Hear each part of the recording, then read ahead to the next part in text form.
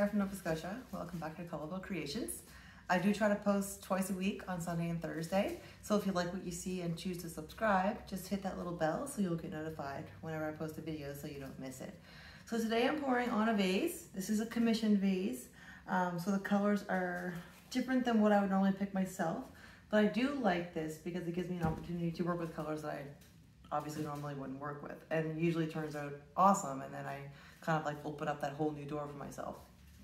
So I usually use a small art panel to let the paint drip on, but I'm out of them.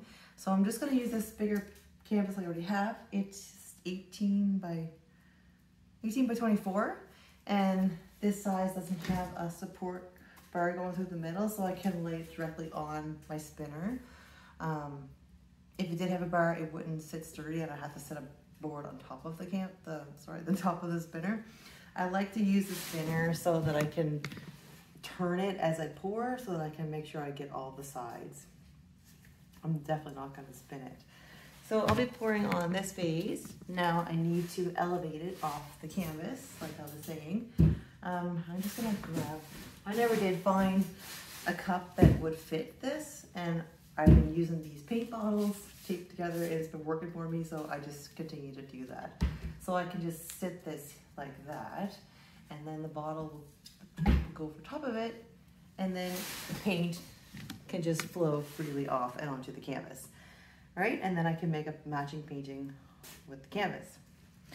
So the colors that they have chose, they wanted black, gray, white, and a beige. Now they sent me a picture of the beige. I would have thought it was much different. I'm so glad they sent me a picture. I would call this cream. So I mixed this up to match the picture so you can see it. All right, so I'm not sure how much contrast we're gonna get with this and the white, but that's what they wanted, right?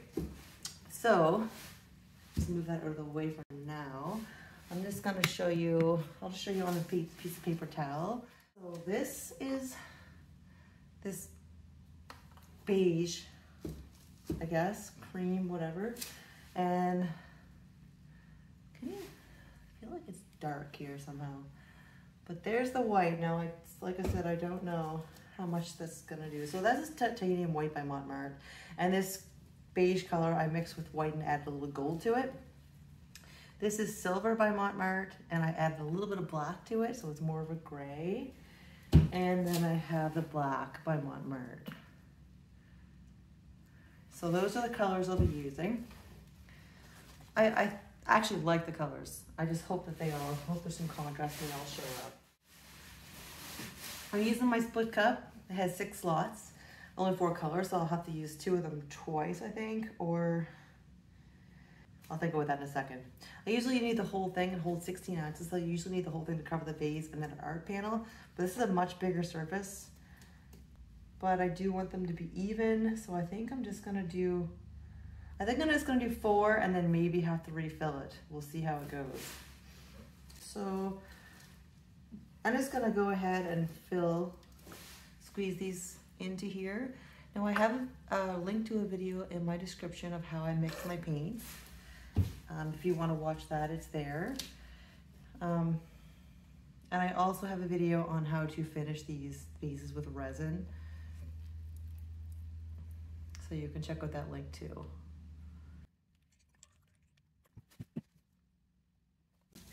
So I'm just gonna try this, and then if there's not enough, I'll just refill it. So I'm gonna sit this on here. Put the camera so you can actually see it. So make sure that's not gonna, okay, I think I'm good. And let's see what happens here.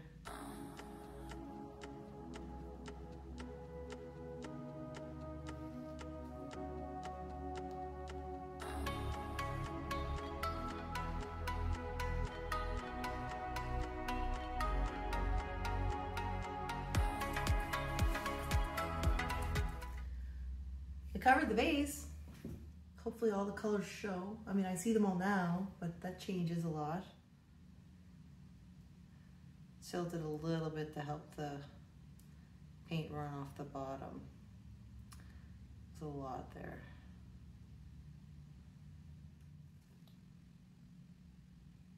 Anyway, I'll just leave it sit, let it run for a while. All right, so this has stopped running.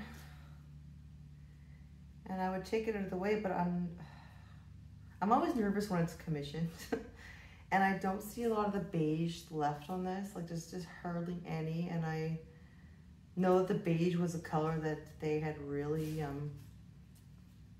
definitely wanted on there. So as nice as I think it's turned out really nice, I'm going to pour over it because I want that beige to be there. I'm gonna refill my cup. It's kind of a shame because it is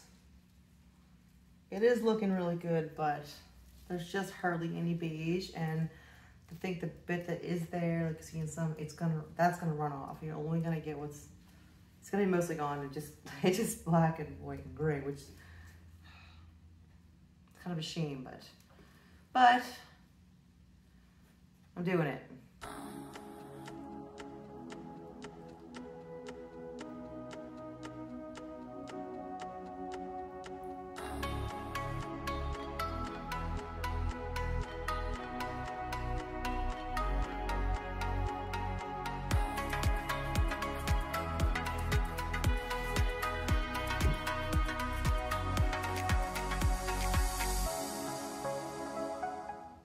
I want to show you what the top looks like. Now, what I like to do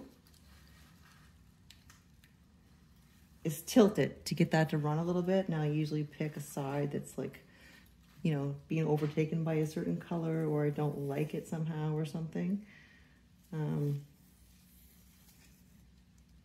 going to try to do this evenly because I think all these sides are even. So,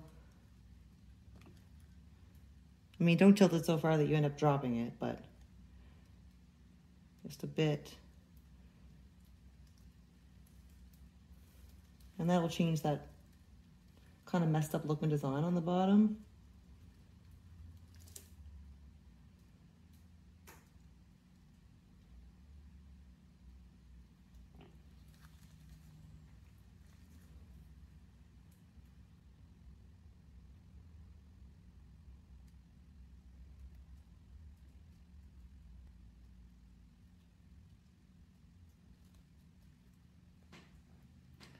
Right, and then you just let that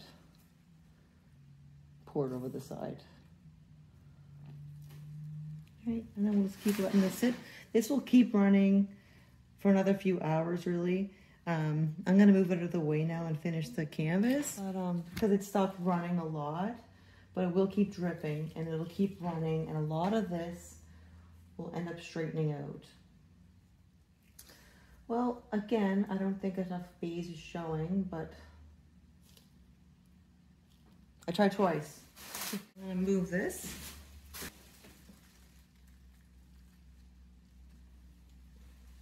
There's some of this beige left that I probably will never use, so I'm gonna use that.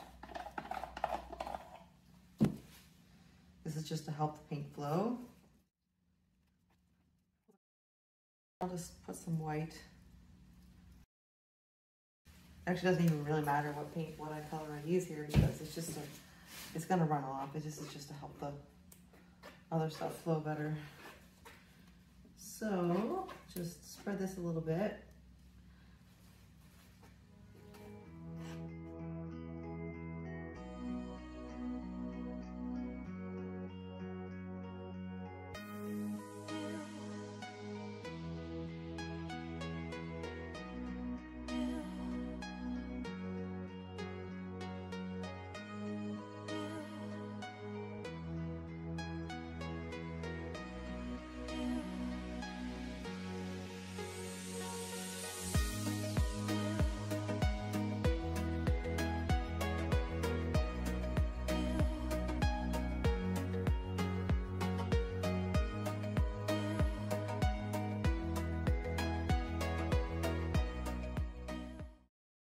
I think that's pretty happy with that. I am going to make sure my corners are good.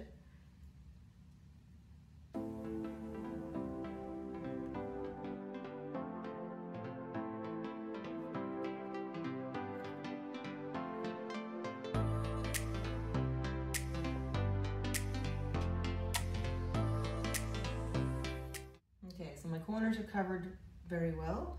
I'm gonna take this popsicle stick and just run it under the edges to get rid of the extra paint. That'll just dry into lumps. We don't need that. All right, now I'll give it a torch.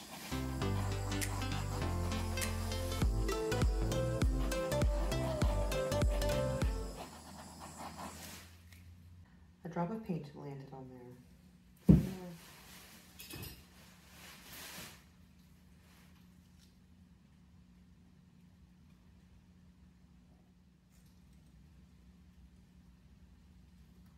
All right, we have a quick look here. This won't change much. It'll dry looking like this. The vase might change a little bit more. So I can leave this dry with the vase for a couple weeks and then I will put resin on it. So here we are, all finished, dried resin.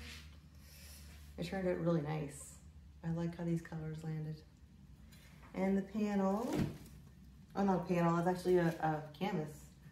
A huge, pretty big painting. Resin on that as well. I'll show you these outside. They'll look much better. All right, this looks much better outside. You can really see, except that with all the resin, there's a glare. You can see me in there. And you can see the pool and the reflection and everything, but this turned out really good. I delivered it to my clients and they're really happy with it. They just think this is the most amazing thing ever. So that makes me happy. I'm glad I tried these colors.